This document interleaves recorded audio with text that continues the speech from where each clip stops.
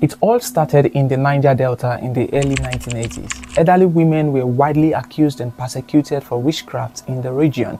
Every time there was a sudden sickness or death of a family member, the oldest woman or women in that family become the first suspect. It was even worse for old women who were the only survivor in their family. People usually believed they killed all their family members just to live longer. They accused these old women of being witches who suck human blood and take away innocent lives. These women were often stripped naked, beaten to a state of stupor, and most of the time burnt alive. Many years after, till today in some parts of Nigeria, old women are still victims of these cruel accusations.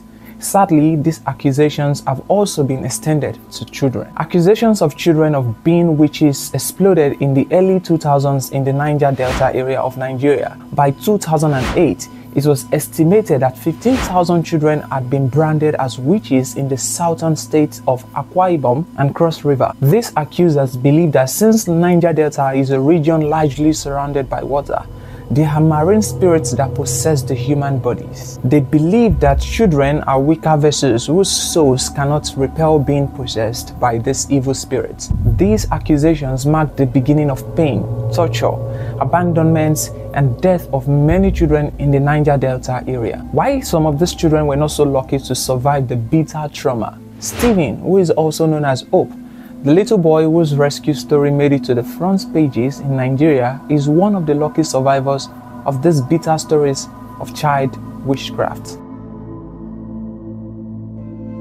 In 2013, in a silent village in Akwa Ibom State, Nigeria, a 14-year-old girl was forced into marriage with a 50-year-old village head.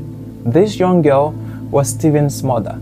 Stephen was born when his mother was just 15 years old. She was very young, vulnerable, and helpless. Her parents were poor and sick. There was no way she could have resisted the marriage. The unholy marriage only made things worse for Stephen's mother. She was abused and forced to have a second pregnancy in less than a year after giving birth to Stephen. In the middle of all her troubles, Stephen's mother lost her parents, whom she had been trying to provide money to care for their failing health. Although what happened between 2015 and 2016, when Stephen's mother abandoned him and left the village, remained a story the sources have decided to keep confidential. In 2015, Stephen's mother left the village, leaving her son Stephen at the mercy of the villagers. Stephen became homeless. He had no clothes and he would walk aimlessly from one part of the village to another. He would become very hungry and beg for food. Sometimes he was lucky to have some good Samaritan give him food, and other times he would go hungry for several days. In his lonely times, Stephen would cry and cry until tears dried up in his eyes. He would look around just wanting to have someone take care of him, but he would find no one.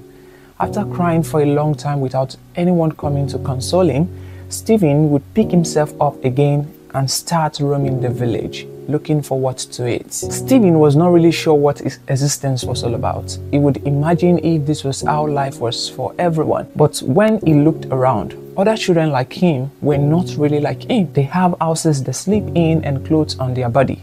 Only then he realized there was something not right about him. Sometimes it would rain heavily with Stephen having no place to call home. He would be out in the cold and nobody cared. Stephen's matter worsened after the villagers started seeing Stephen as a witch. They believed Stephen was paying the price of being a witch. Many of them stayed away from Stephen. They told their children to avoid him. Many of them stopped giving him food, and 1-year-old Stephen had to depend on total strangers to leave. Stephen's sad situation stirred emotions in one of the villagers who had an opposite opinion about Stephen. This villager believed that Stephen was not a witch, only a victim of circumstance. But this villager could not take Stephen in because of the stigmatization surrounding the helpless little boy. But this villager had another way to help Stephen. This villager was going to call Anja Ringgren, a Danish humanitarian, to come to Stephen's aid. Anja is an humanitarian from Denmark. She is a twin and married to a Nigerian. Anja became interested in helping abandoned children accused of witchcraft in 2008 when she came across a documentary online that captured the gruesome killing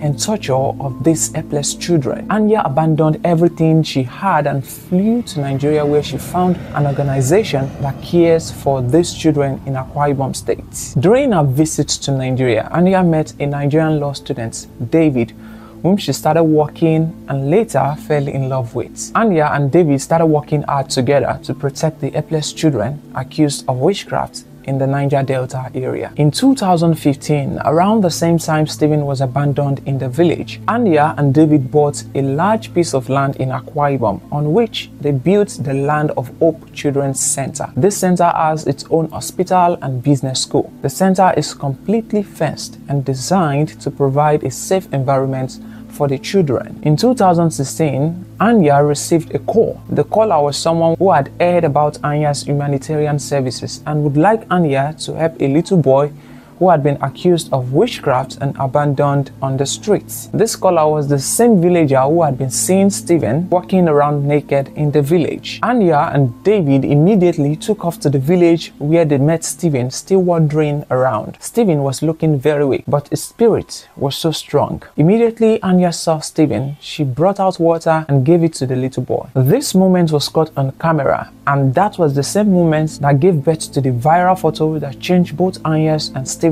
lives forever. Anja took Stephen to the hospital, where he was attended to. In a very short time, Stephen started responding to treatment and showing improvements in his health. The viral photo drew people's attention to Stephen's story and Anja's humanitarian services in Akwa Ibom. Funds were raised by many good Samaritans who were touched by Stephen's story. For over 5 years now, Stephen has been staying in the Land of Hope Children's Center, where he lives with other children.